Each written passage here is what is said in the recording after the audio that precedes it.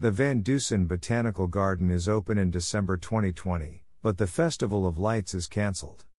Arguably the most famous display of Vancouver Christmas lights, the incredibly dense and elaborate Festival of Lights transforms the gorgeous Vandusen Botanical Garden into a winter wonderland. It's not hyperbolic to say that the Festival of Lights goes all out, with festive decor everywhere you turn, from a dancing lights show to candy cane trees, gingerbread walks, and Santa's workshop, among many more displays.